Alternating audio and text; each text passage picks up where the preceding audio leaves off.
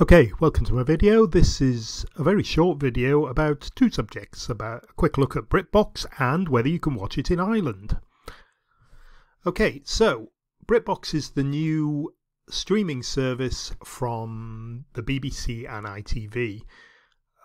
They've sort of put all their best old titles together and created, it's supposed to be a Netflix type streaming service, and it's very, very good.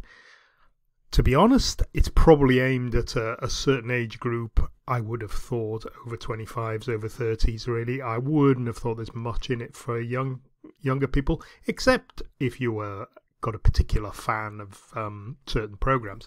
For instance, I know there are a lot of younger fans that are big Doctor Who fans, and there are, I think, something like 600 episodes of Doctor Who, so it's kind of worth it as a channel in itself for that.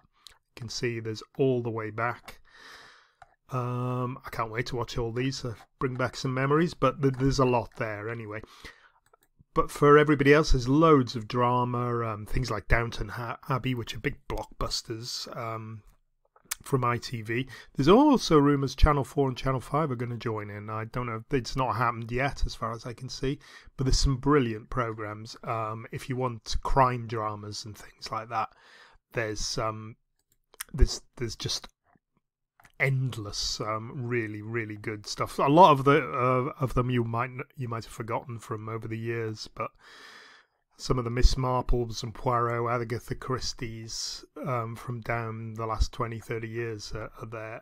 There's so many to list. It's an incredible resource, really. But again, I keep saying it's probably for people who remember the 80s and 90s would enjoy it most.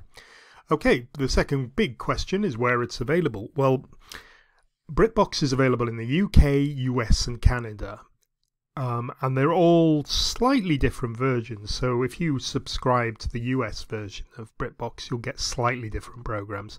I think it's about 80% the same though. You cannot use the UK version in the US and vice versa. So for instance, as a UK BritBox user went over on my holidays to Florida, I couldn't access BritBox UK there without using a VPN. A VPN is a virtual private network which you can use to hide your location, so I could use it in that context. Can you use BritBox in Ireland? Another important point, I'm afraid not. You can use it in Northern Ireland but not the Republic at the moment. There's rumours that might going to change, but I've not seen anything concrete. You can, of course, use a VPN to access BritBox in the UK. There is one big caveat here. Don't invest in a VPN for BritBox unless you've got a UK way of paying for it, because it won't work. If you use a Republic credit card or debit card, you won't be able to subscribe to it or even get the 30-day trial. So that's the problem. The VPN will hide your location, so you can say you're in the UK, but you need some way to pay for it that's linked to the UK. So, and that's the same for Europe. If anywhere in Europe, you can access it with a VPN, but you won't be able to pay or subscribe to it without a UK form of payment. I believe PayPal and things like that don't work either. You have to actually put in a British or Republic of Ireland, a Northern Irish credit card, of course, is the same. So I don't know. So, but bear that in mind. The VPN with the UK, if you're in Ireland and you just get the UK VPN and you haven't got the credit card, you have, of course, got BBC iPlayer and the traditional ITV, which is actually very, very good, and it's got a lot of the same dramas that BritBox has got, perhaps more up-to-date stuff. You see things like Top Gear, This Country, Detectorists.